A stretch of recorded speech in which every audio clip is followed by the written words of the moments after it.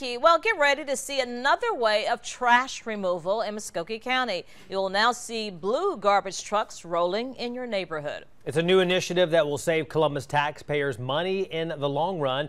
Newsletter 9's Catrice Nolan joins us live from Midtown with more on what you can expect. And Catrice, we may see this change, we understand, as soon as next week.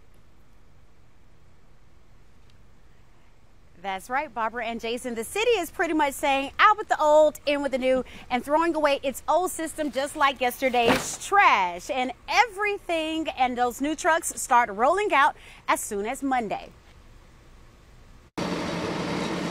John Pittman is checking out his new fleet of automated trucks at the city's Public Works Department.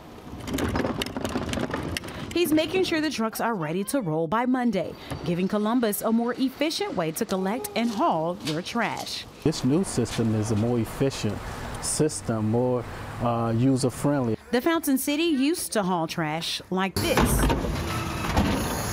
A three-man operation where maintenance workers would haul trash, but these 40 new trucks can now operate with one person. That's about 30 people that we're going to eliminate. Nobody will be losing their jobs or anything.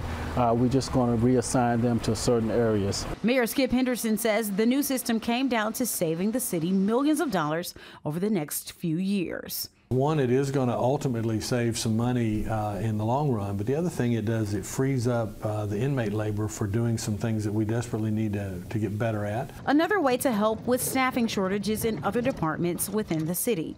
And the mayor says just in case you have some extra trash that you need to haul, just dial 311. 311 is the magic number. We're not going to leave them hanging, at least through this year.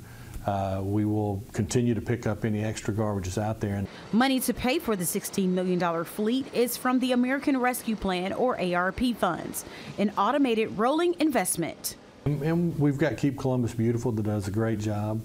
The City Council has actually increased the amount of fines for people who are littering. Now we're trying to keep the city as clean as possible. now, if you live in Columbus or Muskogee County, there are 3 separate ways that your trash is hauled. You either have a black can, a blue can, and a green can, and they want to make sure that all of that trash is hauled away properly. So they're asking that you can leave your cans at least 3 feet apart so that the automated trash truck can pick it up the right way. So we hope that you do your part.